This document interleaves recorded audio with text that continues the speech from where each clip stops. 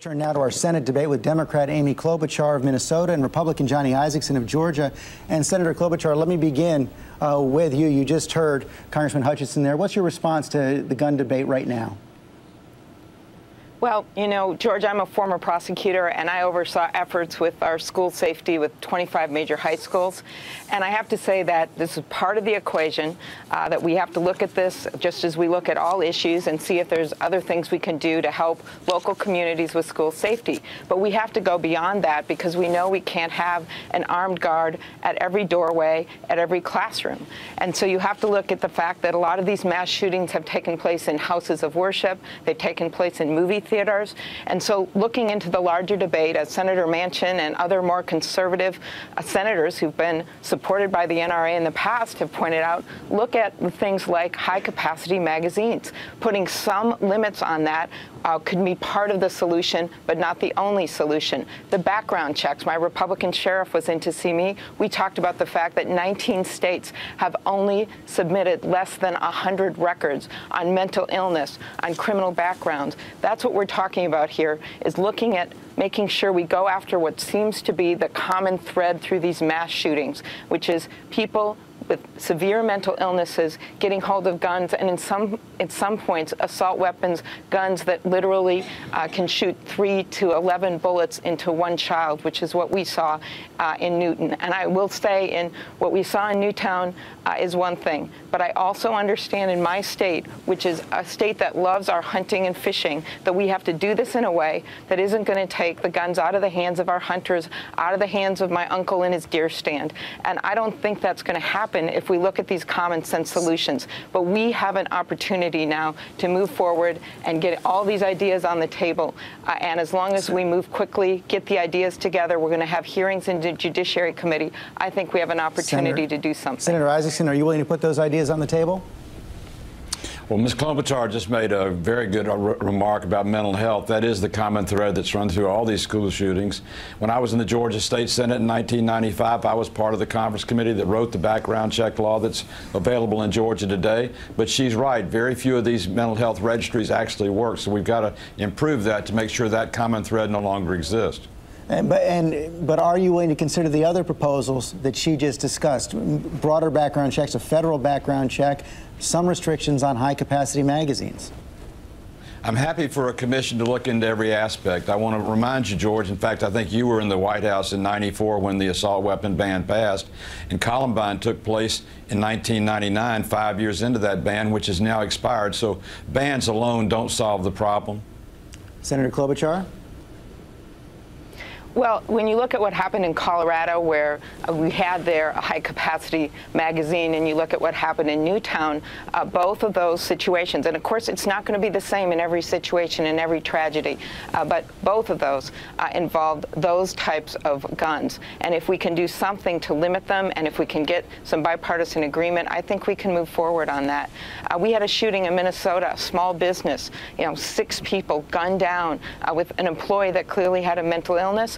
Should not have had access to those guns. Every situation is different, but when you look at some of the last few shootings, they did involve those kinds of high-capacity magazines, and I think that has to be part of the equation in addition to looking at the background checks. The stat that I always remember came from the uncle of a little girl that was killed in Newtown, and that uncle, who lives in Minnesota, said that there were once 10 girls in the Girl Scout troop of his niece, and now there's only 5.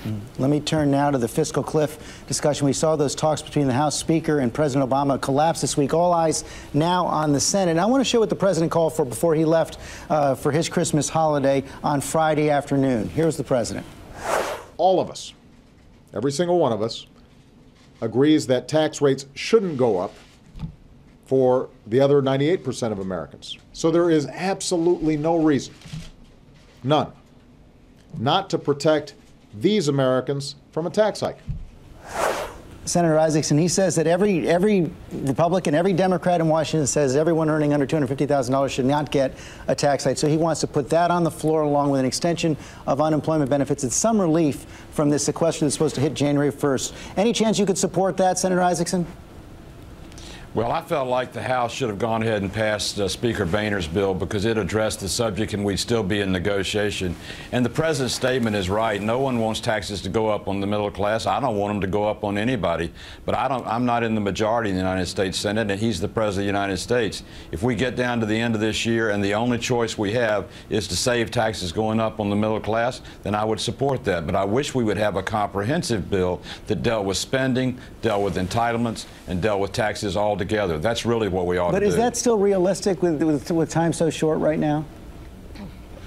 It's not realistic, but it was realistic December 1st when we had a lot of time. Unfortunately, we've killed a lot of time politically while the clock was ticking. It's time for us to get down to work and do the people's business. Well, Senator Klobuchar, you just heard Senator Isakson say he would support a bill like that if it came to the floor, even though it's not his first preference. Is that what you expect your leader, Senator Reid, to bring to the floor? Well, we have already passed that in the Senate, as you know, George, for keeping the tax cuts in place for the middle class, people making under $250,000 a year. And as you know, if we go back to the Clinton levels for people making over $250,000, we literally save $1 trillion in 10 years. But I will say, Johnny Isakson is a guy I like a lot, and you can see his willingness to talk about things in the middle is what we need in Washington. And the main thing that needs to happen here is that Speaker Boehner and the House of Representatives have to come back to Washington. The Senate is coming back on December 27th. I think, you know, most members are used to spending that Christmas to New Year's at home in their home states. It is time to get back to the table. And I hope if anyone sees these representatives from the House in line shopping or getting their Christmas turkey, they wish them a Merry Christmas, they're civil, and then they say, go back to the table, not your own table, the table in Washington, because middle class people shouldn't have their taxes go up an average of $2,000 a year. And we also should start making some meaningful reform on the debt. And I would love to see a bigger deal. I'd like nothing more, and there's always miracles. It's Christmas, miracle on 34th Street. It might take a miracle to get that. On Pennsylvania Avenue. That might take a miracle. But Senator Isakson, you've been pretty confident all year long that this fiscal cliff we wouldn't go off the cliff. The taxes would not go up on everyone. The sequester would not kick in. Do you still have that confidence, or do you think it's a greater possibility right now? I sold houses for 33 years, George. I'm an eternal optimist, but time is running out. And the truth of the matter is, if we do fall off the cliff after the president's inaugurated, he'll come back, propose just what he proposed yesterday in leaving Washington, and we'll end up adopting it. But why should we put the markets in such turmoil and the people in such misunderstanding or lack of confidence? Why don't we go ahead and act now? Okay, so it sounds like both senators want some action there. Finally, on the president's national security team, and I want to start with you, Senator Isakson, because you are on the Senate Foreign Relations Committee. Senator Kerry, the president's pick for Secretary of State. But several of your colleagues have raised questions about the possibility of Chuck Hagel, your former colleague from Nebraska, being Secretary of Defense. John Cornyn has said he would oppose that nomination because of Senator Hagel's views on Israel and other issues. Would you have any problem with that nomination of Senator Hagel, or for that matter, Senator Kerry? Well, I have no problem at all with John Kerry. I've served with him for 4 years on the Foreign Relations Committee. He's done outstanding work, particularly in the Middle East. He's been a great envoy and a great diplomat for the United States, and I think he'll do a great job as Secretary of State. As far as Mr. Hagel's concerned, I served with him in the Senate, but he hasn't been nominated yet, George, and I'll reserve any judgment until after the hearings we have on confirmation, if in fact he is nominated. Senator Klobuchar, on Senator Hagel, even the top Democrat on the House Foreign Affairs Committee, Eliot Engel, has said that he has severe issues with the possibility of a Secretary Hagel because of what he called his endemic hostility towards Israel. Do you share those concerns?